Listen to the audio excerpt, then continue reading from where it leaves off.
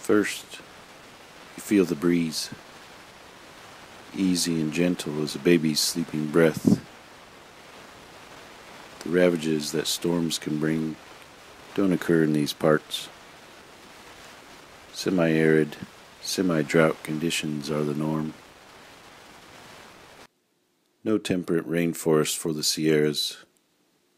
Hot, peaceful almost weather to say the least, with sometimes enough wind to stir the oak leaves and rattle the grasses. The sound of flags and banners flapping in the wind. Raised outposts spread upon the southern boundary waters of the motherlode of the old empires.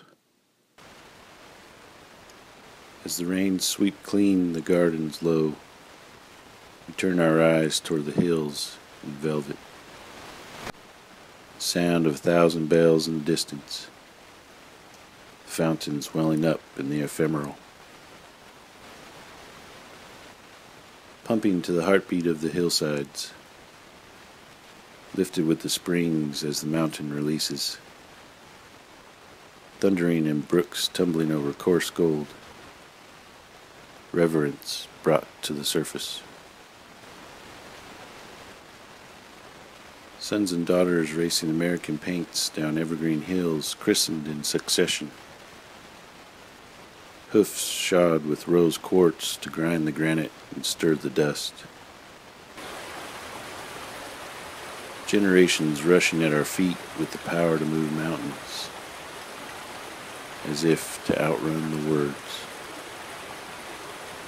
Stories of grace and mercy and victory following one after another, welcoming those who journey west. Spirit breathes life into these moments, floated by the currents and pulled along, cooling this furnace-fired glaze that sealed in hopes and prayers, grains showing through the polish.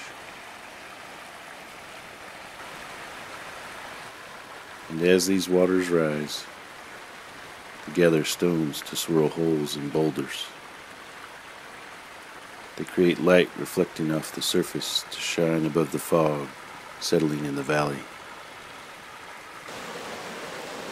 What is a creek becomes a river, becomes echoes in the wilderness, cheers of thanks between deep, deep breaths,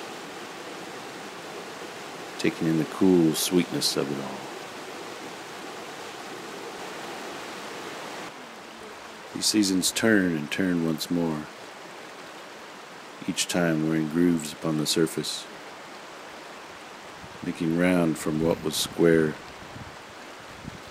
bringing peace like a creek born again. Through glens and dales and hills and streams, the gardens shake awake from dreams, to follow down to Riverbend, the greens with whitened lace to mend.